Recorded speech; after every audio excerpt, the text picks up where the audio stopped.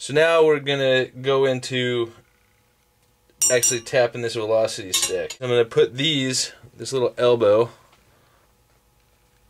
it's just a brass elbow. I'm gonna put these barbs on there,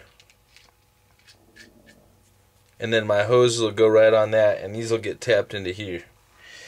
And it may look funny, but I'm getting warm air, which normally used to travel into the carburetor anyways, back into the carburation system.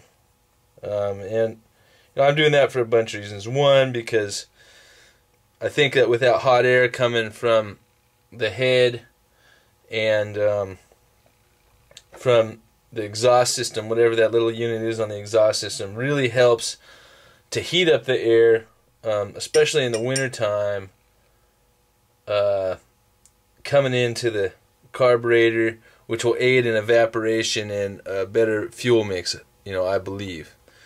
One of the things I don't like though is that the hole on this is fairly small compared to the hole on that. And so I'm going to take and drill this hole out a little bit. And I'm going to do it in stages.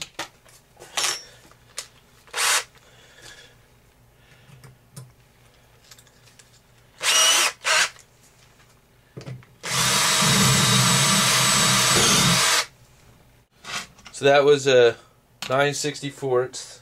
Jump up to a 5/32.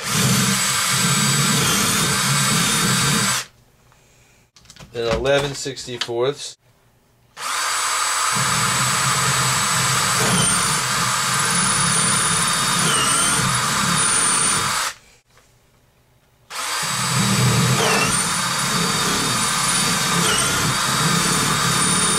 Three-sixteenths. The other thing this is doing is smoothing out the actual bore a little bit. Because this is cast brass, the inside of these are fairly rough. So again, we're trying to just get more out of what is really a plumbing product that I'm modifying to do this job. And you might be able to tell, but you can see here. Come on, focus for me. You can tell, you can see here that these barbed ones are perfectly smooth on the inside. And that's kind of, I don't know if you'll see, you can see there that that's what this has done for this as well. It smoothed it out, and you can see looking in the other side that normally it's kind of rough in there. So I'm not smoothing everything out, but it's definitely smoothing it out.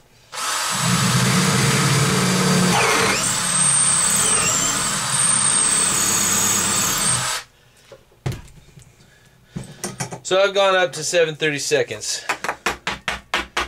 which is pretty good. And it probably wouldn't be too much more to go up to the 1/4 inch that this is. The 1/4 inch that this is. But I think that's going to be good. We've got just a small difference now. And a 1/4 inch would probably make the wall of those things just way too thin. So now we're going to go to the velocity stack. And what I'm going to do here is I'm going to put this thing in my vise.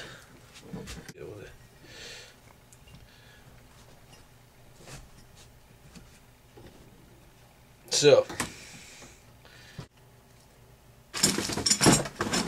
okay, so these taps have a tendency to come with something that tells you what size bit to use. It's usually just a little bit smaller than the tap itself.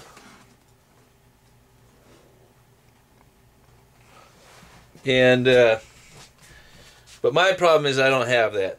I don't have the bit, so I'm going to get as close as I can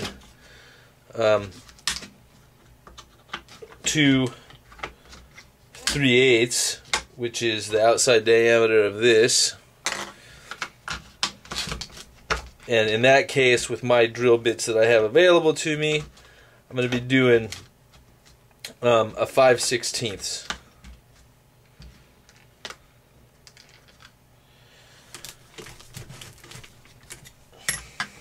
which is a whole, 16th difference. So I might have to like wiggle a little bit and ream it out a little bit for me to start my tap. But it should do it. I like to get a good firm press down on this to start, so that I can get, and just give it a couple of squeezes to start my drill bit. Then I'm going to take a look at it and make sure that I'm holding things fairly parallel. Now, you can use a drill press for this. I don't have a drill press, so I'm doing it this way. It wants to hang up as you start getting through, so I lighten up on my pressure. And that's going to happen almost every time.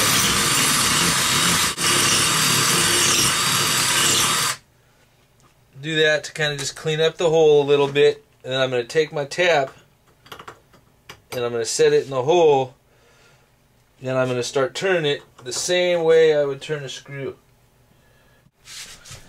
You want to apply a good amount of pressure when using the tap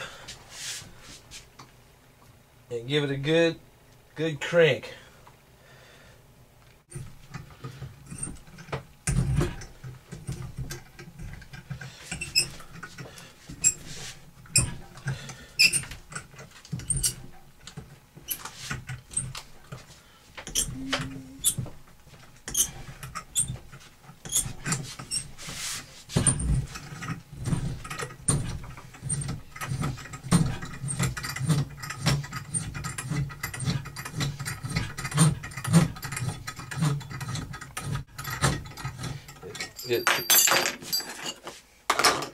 So now my hole is threaded,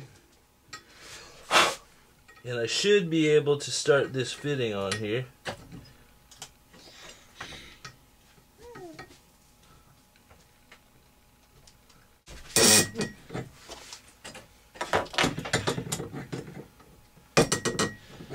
Alright, so now that's threaded on there. So now that that one's done, I get to do the next one. And it's the same process. Okay, so here we have the velocity stack with my modifications. I've taken and, as I've shown in the video, I've taken and drilled and tapped the stack itself, and then put these brass elbows with these brass barbs. And that's what the two hoses that are coming from the engine are going to do. And then, so I'm going to go back, put the frame on, get this in place, and ready for our filter. And just before I put the filter on, I'm going to oil the filter. This is an oil saturated foam filter. It's 2 parts. There's specific instructions for doing it, but I'll show you how to do that. It's really simple, but we're going to go over it on the video. And then you'll know. The other thing that we looked at was the fact that to get from here to the carburetor was more than the rubber piece that was provided with the velocity stack. And so what I just went and got a, let's see if you can see this. I just went and got a 1/4 to 1 corner drain connector, basically, and that goes on the end of the velocity stack just fine, and then it'll hook up to the carburetor. So we'll get most of this hooked up, and then I'll show you how to saturate this, and we'll be good to go.